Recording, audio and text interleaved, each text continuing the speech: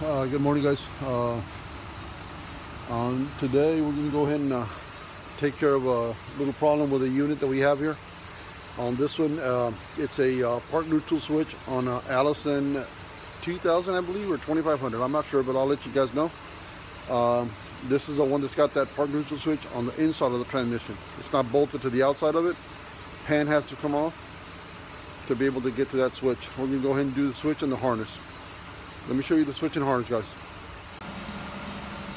So this here is a park neutral switch, and we're going to go ahead and do replace that little harness on there. It goes to all your little shift solenoids, stuff like that. So let me go ahead and we already drained the oil on that pan. Let me go ahead and get that pan off and look and see what we got inside. Well, guys, I hope you don't mind the noise. Compressor's went off, so we're under the bus. This little box right here is that your TCM, that's your transmission control module. We're going to go ahead and get that transmission pan off of that transmission, and we're going to do other things too. But for now, we got to take that pan off and see if we don't find any surprises on the inside of that pan. So let me go ahead and get started on removing that.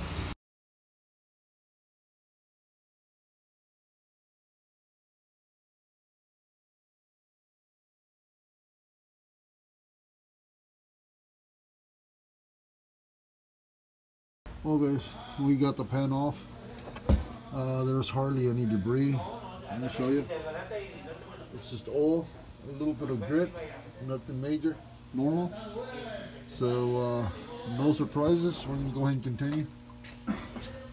There's a park neutral switch right here, and this little harness is going to get replaced. I already did the connector in the back. It's just, you twist it counterclockwise and it'll pop out.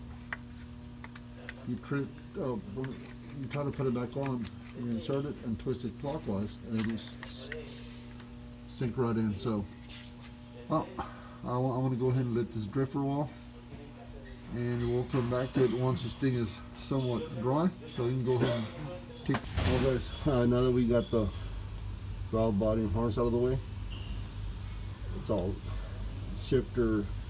The lever's loose. There is a little bolt in here that I am going to use a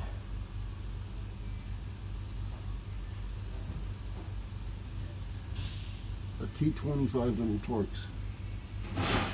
to actually get it out of the way. I already loosened it, but you get that little bolt out of the way.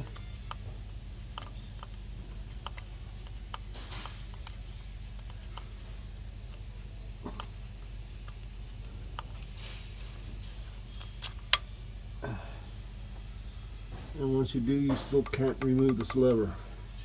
So you can't take this little park neutral switch off. So the reason we remove that valve body is to get to this little pin right here.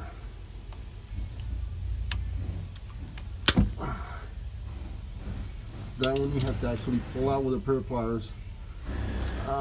It's a little tough, so I can't get this on tape, guys. Gotta use both hands. Well, let me try.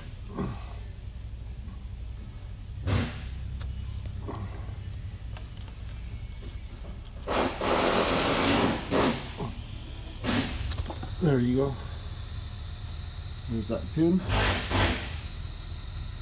Once you get that pin out, now you'll be able to slide this lever, and you can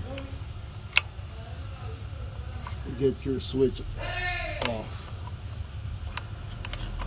Alright, and the installation one is to reverse. Let me get that new switch and I'll be right back with you guys. Once you position the new switch in place, push this little lever back in. Right now you can leave it all loose, that's fine. Push it in, get your little pin. Oh, sorry. Get your little pin. Let me wipe my hands real quick. Get your little pin and grab the bolt, and you push the pin into its corresponding little hole.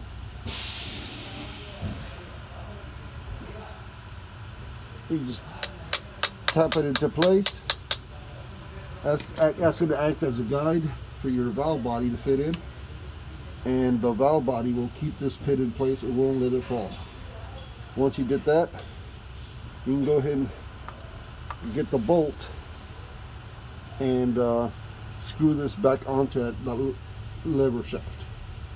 Let me get that. I can't get that on tape. Let me get that little bolt in there, and I'll show you after I'm done. Well, I got that little bolt back in place, guys.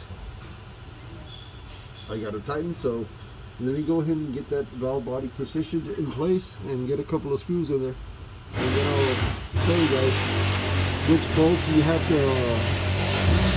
to remove to get that valve body off. It's not all of them, it's like 14 of them. So let me position that valve body and then I'll show you.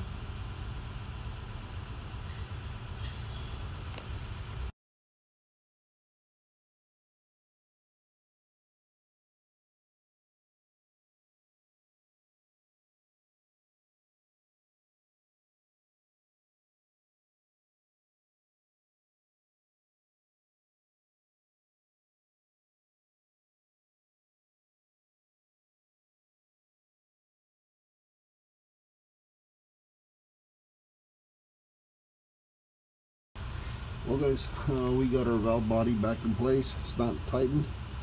You don't have to remove all those screws to make that valve body come off. The way it works is there's only 14 bolts holding the valve body in place. If for whatever reason you don't know which ones they are, all you do is you loosen all the bolts, maybe 3, I don't know, maybe 2 turns, complete turns, and what you do is, let me see if I can show you this. What you do is you lift and you kind of play with the valve body up and down. You're going to see a whole bunch of bolts go up and down with it, and some of them stay behind. The ones that don't go up and down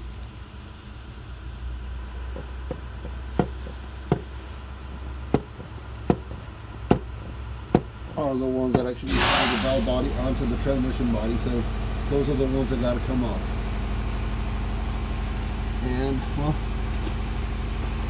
if you remove all those bolts, the valve body splits in half, and you might lose a couple of parts here and there, so that's why we don't take them off. We don't split them unless we have to.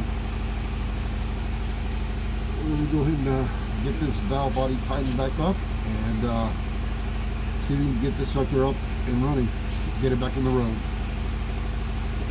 Alright.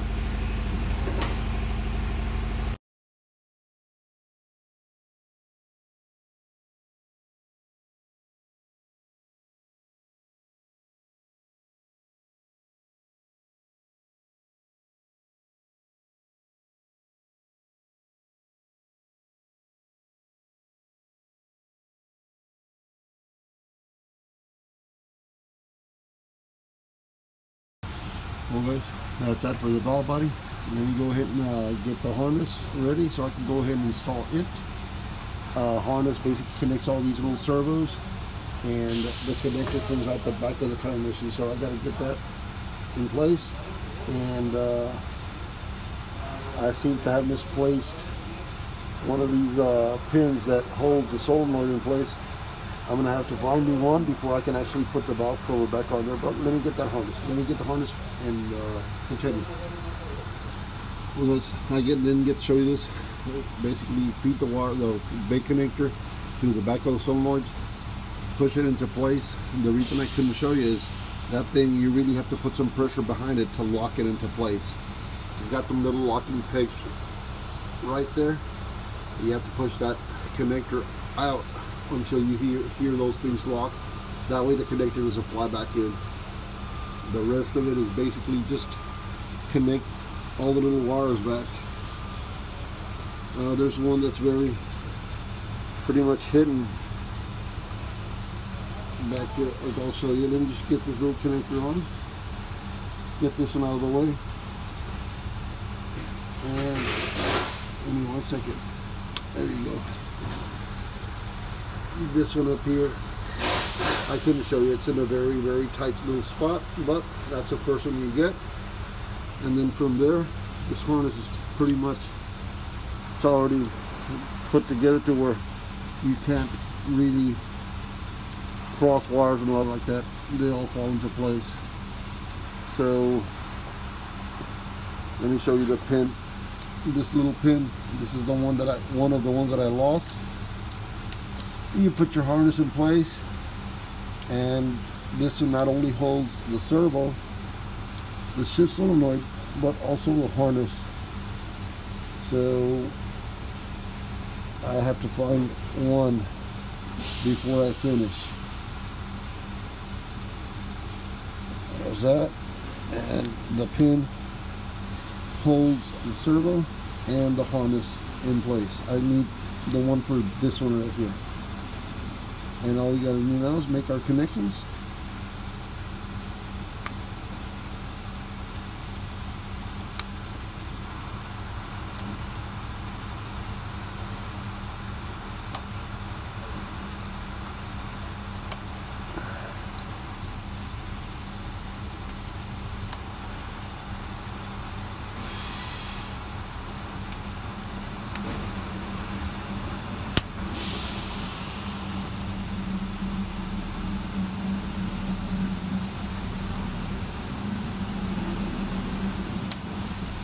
And there it is. This last one in the back.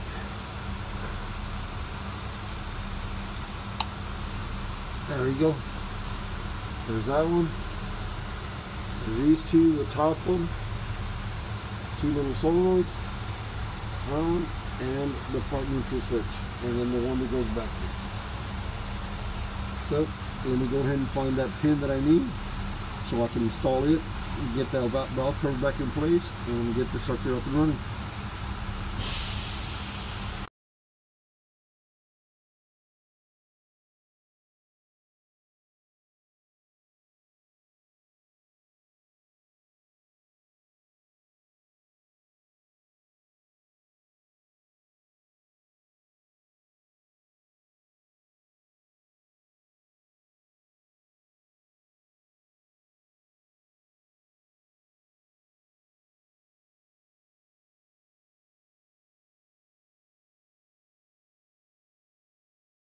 Well guys, got that oil pan cleaned out, got a new filter for it, so let me go ahead and install that filter and install that pan back on there, fill it up with oil and see what it does.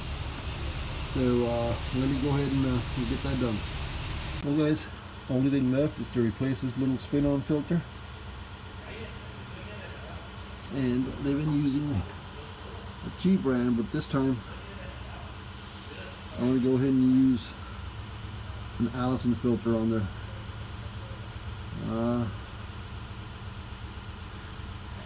So let me get that little filter wrench, spin that off, spin the new one on, and fill this thing up with oil. Well guys, we went ahead and finished this one off. I got the oil back in there. We're going to go ahead and take it for a test drive, see how it works, but there's no leaks. Everything seems to be okay, so we're going to take it out for a little maiden voyage real quick and see what happens. I'll let you guys know what turned out. Alright. Well guys, that was a remove and replace a transmission part neutral switch on an Allison 2000. Guys, appreciate you guys watching. Like and comment.